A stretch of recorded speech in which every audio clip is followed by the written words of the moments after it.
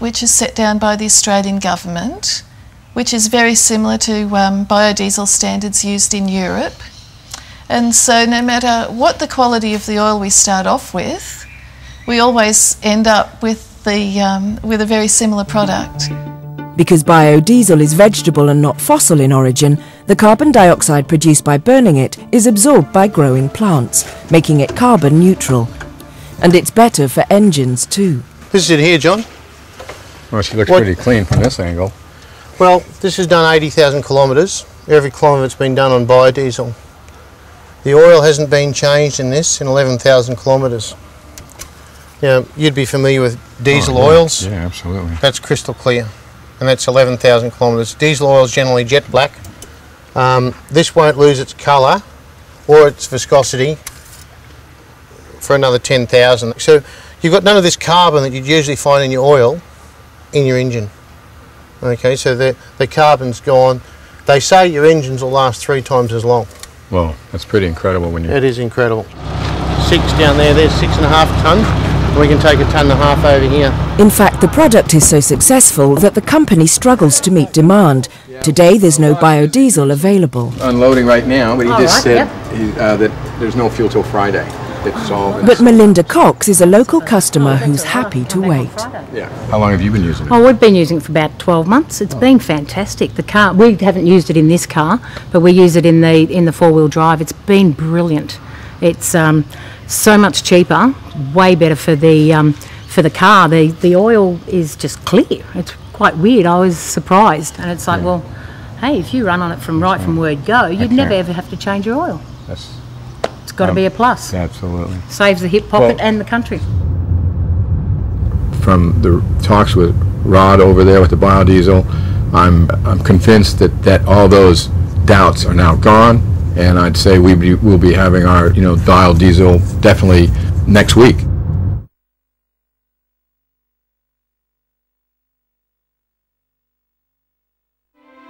John Rumney runs an eco-tourism business in Port Douglas, Northern Australia. He's worked alongside the Great Barrier Reef for over 30 years and believes that it's now under serious threat from global warming. Everyone comes here because it's nature tourism. And if we don't have a healthy environment, then we won't have anything to show these people, and they'll go to Disneyland. Professor Ove Hogelberg is one of the world's leading experts on coral reefs and climate change. He's been working with John and other tour operators to find ways of managing the reef that won't damage the coral or local business. Well, I've had some of the best dives this year. They were fantastic. Osprey Reef, we had hammerheads. Wow. But you're starting to see more bleaching. A couple years ago, 5 to 10%, a bit more now. I'm worried. But the important point, though, is that it's still a fantastically beautiful ecosystem. And really, it's these little worrying signs that we're all starting to notice from science, tour operators and so on.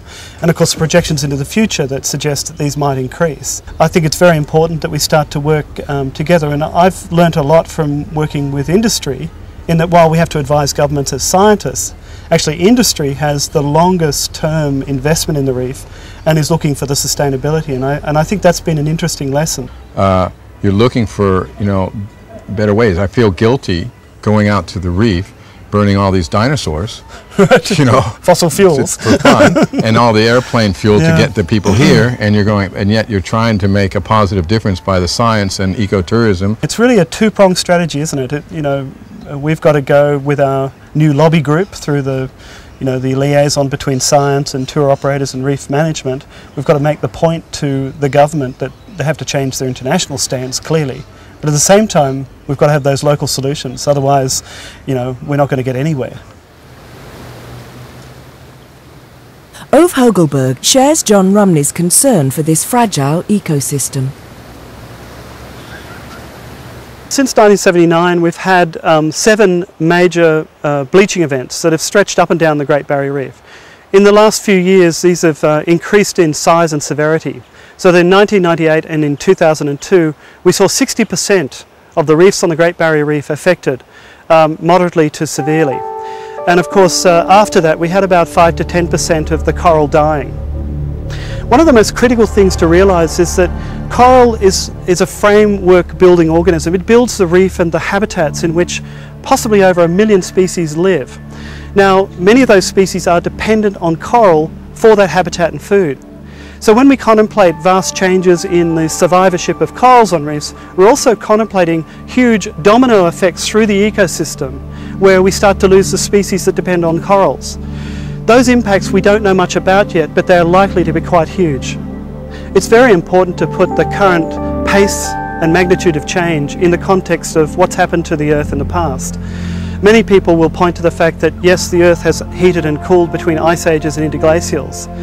So going back and looking at the data sets that tell us what the temperature was and the CO2 content gives us a lot of information about the scale of the change that we're having right now. What they tell us is something very interesting. Past changes, going from glacial to interglacial warm periods, were possibly as much as 2 orders of magnitude slower than what we're seeing today. And that, of course, is the big problem. The rate of change is outstripping the ability of biological systems to keep pace with it.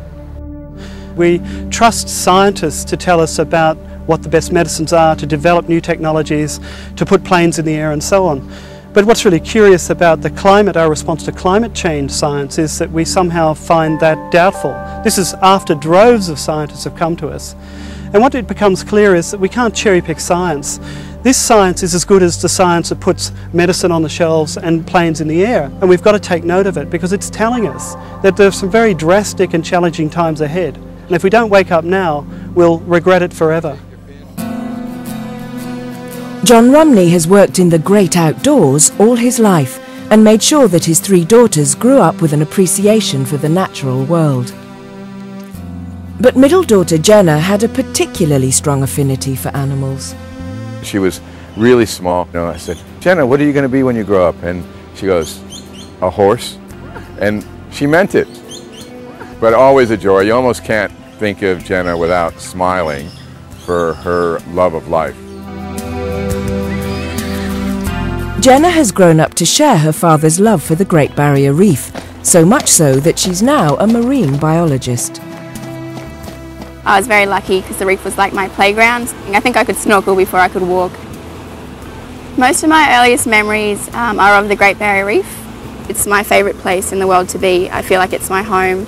I'm the happiest when I'm underwater out at sea, and I love the taste of the salt water and the wind and everything, so it's very close to my heart.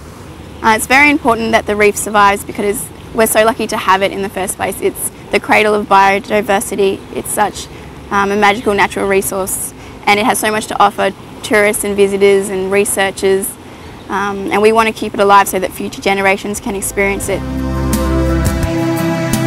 I think the threat that the reef is facing is very serious. We're seeing the changes over a short period of time. It's a real worry, and it's happening right now, and it's happening at an alarming rate. So to keep ignoring it, I think, is immoral.